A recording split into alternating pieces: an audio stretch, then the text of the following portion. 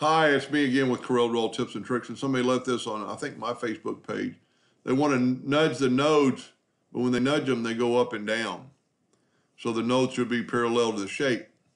This is kind of just easy. You just got to think about it. This is on a flat plane, so they're going to, let's just pick a couple of nodes and see what happens. And if we pick these two nodes and nudge them up, they're going to go at a funny angle. So you need to get that side.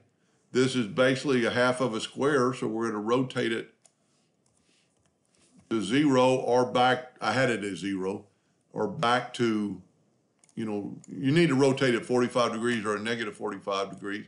And then tell you what, let's just change our nudge distance to 0.25 now. And take these two nodes, and we're going to nudge them down, and they're going to go straight up and down. We got an extra node right there, and I didn't take the time to make the boxes exactly the same size. So you would just do the same thing on the other one. Rotate it minus 45 degrees, and well, even now, so minus 90 degrees.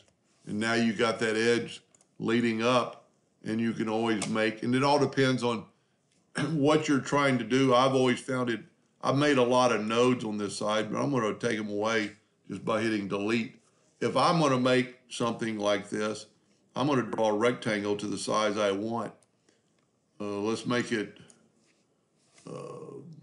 1 inch long by, let's make it 0.5. And then if you want it exactly on there, that's actually too long. Just take it and have it snap to there, and then get rid of this with the virtual segment delete key. Now, right off the bat, I would go ahead and take the Smart Fill tool and fill it in, and that seals all those nodes. And then you can left click, right click. And now when you need to adjust these nodes up or down, you can just adjust them and they'll go in the right direction.